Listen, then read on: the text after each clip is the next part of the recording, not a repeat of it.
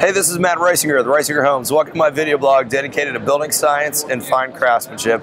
I'm coming to you from the International Builder Show in Las Vegas. My voice is a little raspy after 3 days of being in Las Vegas. Yes. But I'm here with Doug Lind. Hello there. Doug, how are you today? We're doing well, doing well. Doug is the inventor of Trex Elevations steel decking. Very cool product, and I think the folks that are interested in really the craftsmanship of a fine deck are going to hear about this, Doug. So give us the basics of this system. Very simple system. We're just taking light gauge steel and we put it into an exterior environment. Okay. Steel's been around for a while, but we took it to where we took those attachment points, we coated it, so it's got that dual coating.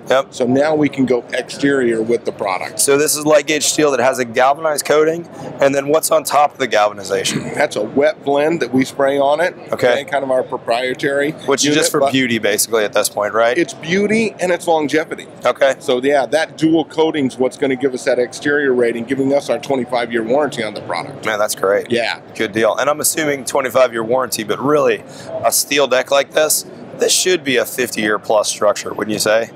I got to say, you know, you can look at it out there and you can look at steel that's been there. It's been out in the industry for a long time. And it's staying there for a long time. Yeah, that's right. Could you make that assumption? I think you could. I don't think it's out there to make that. Yeah, that's very cool. So tell us, what's the one big advantage of using light gauge steel over using pressure treated lumber? I think the biggest option that I see out there with this is the expectation levels on the homeowner side have gone up too. Yeah, for sure. Well, now we've got beautiful decking, we've got beautiful railing.